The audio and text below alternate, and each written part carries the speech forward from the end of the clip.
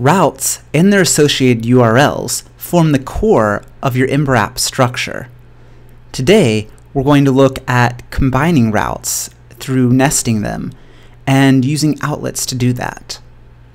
Let's take a fairly common scenario where we have a series of resources, in this case the posts resource, and then the singular post resource inside of it. They're going to be in a master detail view. On the outside, we have the application. And then in the application template, there's an outlet. That gets filled in with the posts route once we go there. So we're in the posts route, and in the posts template, there's another outlet. That's going to get filled in by the route that we go to in the URL after posts. So it could be filled in by the index or new, or in this case, it's going to be filled in by the post route. Let's take a look at how that plays out in a real application. This is that same master detail view in an application. Here in our Ember inspector, we can see in the routes tab these three routes. The application, it happens right at the top. There's no URL for that. Then you have the posts, and then index is automatically displayed into the outlet if there's nothing else. You'll see that when we click this, index will change to singular post. And that is a bug in Ember Inspector that we just found. So let's go ahead and look at the view tree, and we can see that the views are nested just as we predicted. And the URL is showing the post ID, the post ID being the part of the URL that corresponds to the post route. Let's look at what this looks like in the code. Here's the routes, just like we showed on the slide before.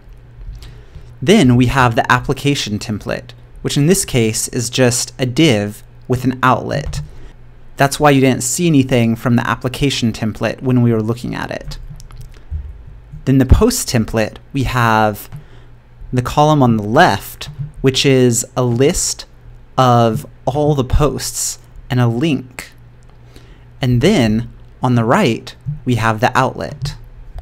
The index is just announcing that it's the index. And then the post is just showing the title. And now that you've seen the outlets, you can see you have the application wrapped around here. Let's go ahead and see the entire application is here. And then posts is a smaller bit, and the post wraps around both the list on the side and all of its outlet. But then the outlet only takes up the part on the right. So those are the basics. Let's reinforce that knowledge with a quick example of a slightly more complicated situation. Here are the routes that we have for tags. It's similar to the nested routes that we have for posts, but we've added a new route, a show route, and an edit route. Let's look at this in the browser. So this is our index.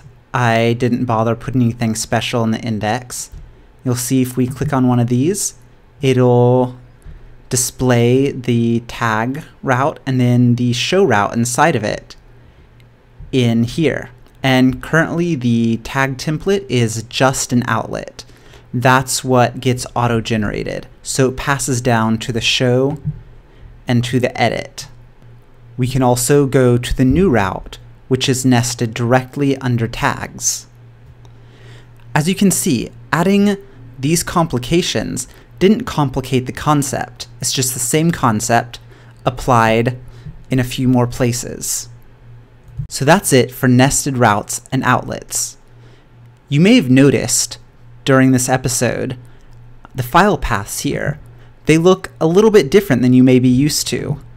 That's because we're using the pods directory structure. In this week's Pro episode, I'll be going over the details of the pods directory structure and how you can start using it in your app right now.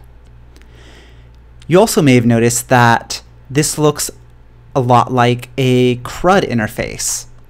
Next week, we'll be going over the details of how to build a CRUD interface with Ember and Ember data. I hope you'll check those out, and see you soon.